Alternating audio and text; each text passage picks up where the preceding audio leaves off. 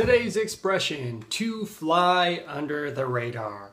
So this expression basically means to do something undetected, right? So it's pretty self-explanatory if you know the vocabulary here, but it's something we say a lot in English, and I heard it the other day and I thought that, you know, a non-native speaker might have a little bit of trouble picking that up and thinking, oh, fly under the radar, just like that. So I wanted to help you and share this expression with you. If you're not familiar with all the words, you might be like, what? Fly under the radar? What do you mean? I'm not sure if there's an expression that is comparable in other languages. I imagine there is, but it's probably not something you can translate literally. Like in Spanish, you can say volar abajo del radar. I don't think that would work anyway. Basically, this expression is to do something undetected, but we also use it a lot in our everyday life. So we use it to talk about doing something without being detected. It's like saying, I don't want to get caught, or I don't want to draw a lot of attention to myself.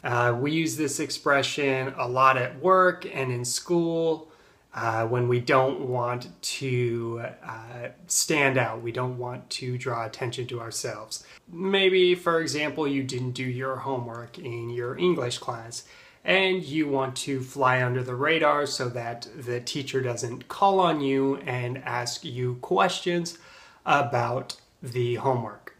Or maybe even worse, they'll ask you to share your answers with the class. So in order to fly under the radar, you sneak into class with a group of friends so that the teacher can't really see you coming in directly. And then you sit in the back of the class so that you're off the teacher's radar.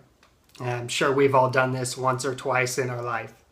Then later after class, when you're talking to your friends, you might say, oh, I'm so glad that I managed to fly under the teacher's radar in English class today. I didn't do the homework and I had no idea what we were talking about. So that is flying under the radar. Here are a few more examples of how to use the expression. Yesterday, I left the office without locking up, and somebody got in and stole one of our computers. So I really tried to fly under the radar today so my boss wouldn't see me and ask me about why I left the doors unlocked. I thought I could fly under the radar by wearing a gray shirt instead of a white shirt to work, but my boss spotted me right away and made me go buy a new white shirt to wear for work that day. I got a job driving a truck and I didn't know what I was doing at all. I could only fly under the radar for a couple weeks until they caught on that I had zero truck driving experience. That's why you shouldn't lie on your resumes. So have you tried to fly under the radar recently?